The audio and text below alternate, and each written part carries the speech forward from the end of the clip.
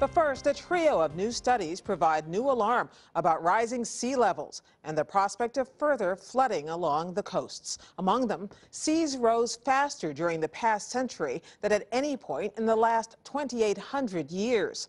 Hari Srinivasan is here with more on the story. Scientists say this is more definitive proof that human actions are contributing to sea level rise. Already, coastal cities like Charleston, South Carolina, and Miami, Florida, for example, are facing more flood days than in decades past. The global climate conversation is working toward keeping temperature rise limited to 2 degrees Celsius. And even under that scenario, as this animation shows, cities like Washington, D.C. and its well-known landmarks could look very different one day, albeit several hundred years in the future. One study estimated that sea level rise could be as much as 4 feet higher by the end of this century under more dire scenarios. Benjamin Strauss is with Climate Central, a research organization that worked on some of this. So, Benjamin, when we see your graphs at the very end, there's this almost hockey stick effect. What is it that caused that acceleration of sea level rise? The sea level is extremely sensitive to global temperature, and by burning fossil fuels and putting carbon in the atmosphere, we've heated up the planet a great deal over the last century. So how do we know in these models, how do you build these models to figure out what sea level rise was like going back 2,000 years? There wasn't somebody with a stick saying, here it is at 2.5 feet, here it is at 3. Yeah, it's true. So there was a lot of detective work involved. Scientific teams around the world have been studying coastal marshes, taking cores, looking for clues about where things grew at what times.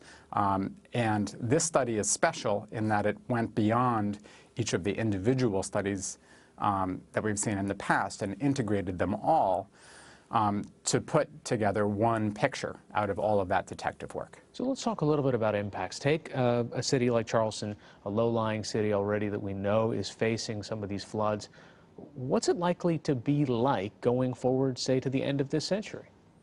Well, really, the sharp increase in floods caused by us that we've seen over the last several decades is only just the beginning. We're a few inches into a problem that's going to be measured in feet this century, and I'm afraid to say we can expect floods and flooding to accelerate a great deal more, even in the next 2 or 3 decades than what we've already seen in the last 2 or 3 decades. You know, as we mentioned, the climate conferences that happen around the world, they're really trying to figure out this 2 degrees Celsius target. But your forecasts and your predictions and your models are showing that even at 2 degrees Celsius, there's a tremendous amount of increase in sea level rise, and a lot of coastal cities are impacted by this.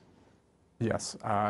In the long run, 2 degrees Celsius warming probably is not, a lot of today's coastal cities are probably not compatible with that, whether you're talking about Miami or Shanghai or London.